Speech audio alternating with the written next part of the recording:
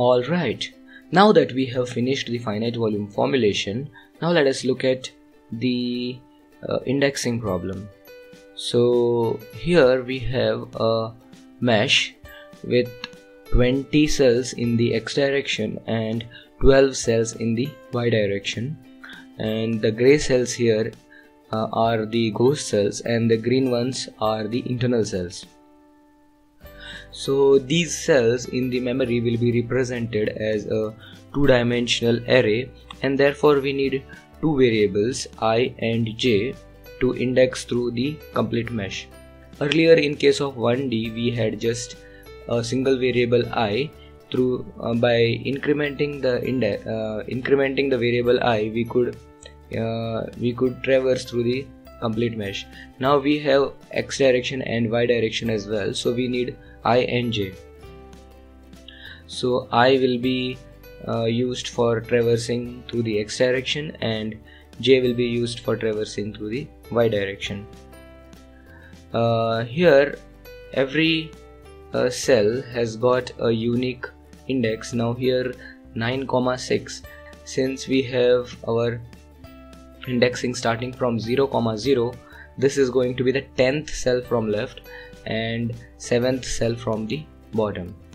The bottom left cell is going to have an index of 0, 0, and since we have 20 cells in the x direction and 12 cells in the y direction, our indexing stops at 19, 11.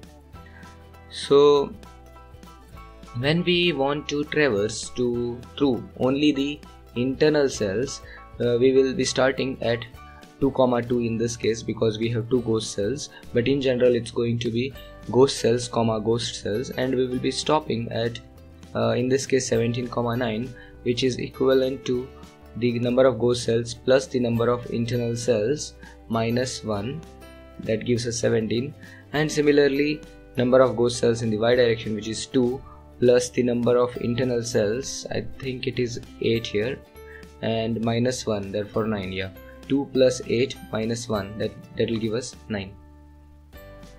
Now since we have a nice structured mesh, to refer to the neighboring cells, given a cell we can easily refer to the neighboring cells just by incrementing or decrementing the particular variable, that is a particular number. Here in this case, if this is 10, 6, then moving 1 down is just 10, 5.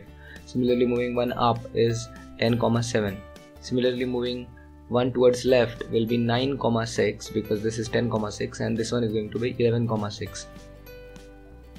And therefore calculation of fluxes, which will require the information about the surrounding cells, will be very easy in this particular case because it's a structured mesh. We will be using for loops for iterating through the complete mesh. Now what will we do is we will have two for loops, which will be, the second for loop will be within the first for loop. The first for loop will iterate through the x direction, and for every I we will be incrementing j to move through the y direction. That is how we are going to completely traverse through the mesh for applying whatever operation we are interested in.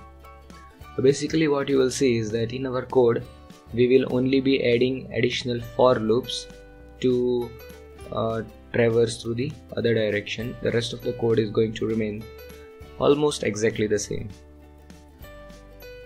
So I have written this small piece of code which helps me in finding out the indices of the ghost cell and the other internal cells, and it helps a bit in debugging. So if you are interested in using this code, you are free to do so.